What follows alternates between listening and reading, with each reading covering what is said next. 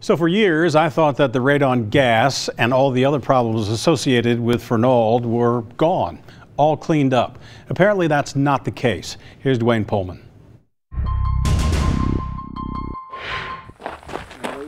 Tony Tetsuwari grappled with what he claimed was and is a continuing radioactive threat at Fernald.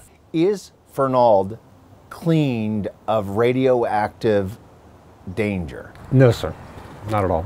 The known threat is uranium. It was processed here.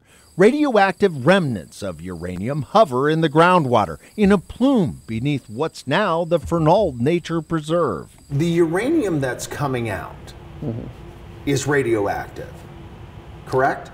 Yes. While nearly $4.5 billion was spent on the cleanup and millions continue to be spent on removing the uranium in the groundwater, Tetsuwari claimed the government has not addressed the potential threat in the air.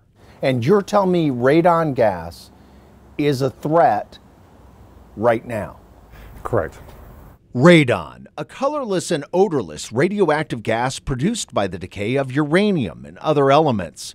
When that happens naturally deep in the earth, radon is often trapped in the basements of homes. According to the National Cancer Institute, radon in our homes causes an estimated 15,000 to 22,000 lung cancer deaths in the U.S. each year. At Fernald, this massive mound called the On-Site Disposal Facility is full of low-level radioactive waste, including soil from the cleanup and debris from the old uranium processing plants. Tetsuwari said those materials inside the mound produce a lot of radon. That's basically a radon generator. It could produce some radon. Bill Hurdle, the Fernald site manager, insists the design of the landfill itself, which includes a multi-layer cap and polyethylene membrane, prevent radon from being released.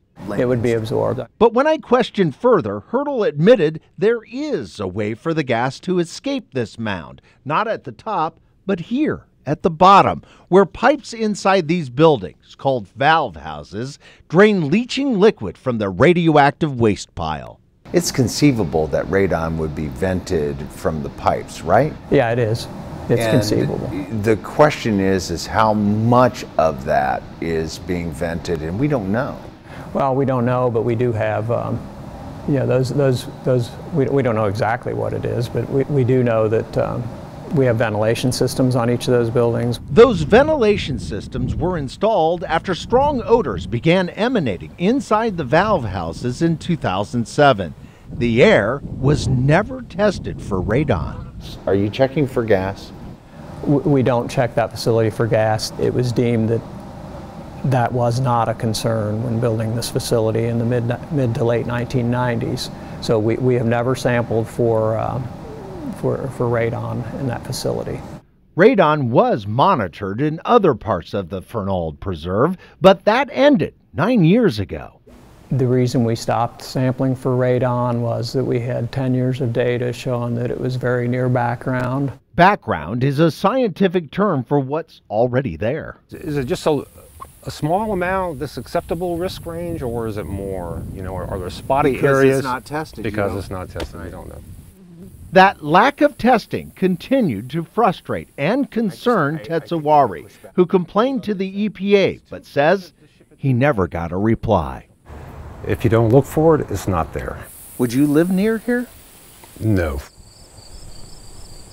Within months of my interview, Tetsuwari died of a massive heart attack. I spoke with him hours before he passed away.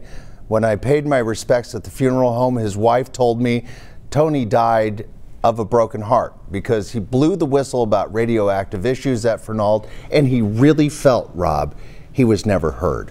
So the real deal here is we don't know almost anything because nobody's taking a measurement now. Well, that's the point. Again, the site manager says, well, we don't need to because the recordings in the past were fine. Yeah. But Tetsuwari made it clear you can't say anything about it if you're not checking for it. Yeah, good point. Thanks very much. Thank you.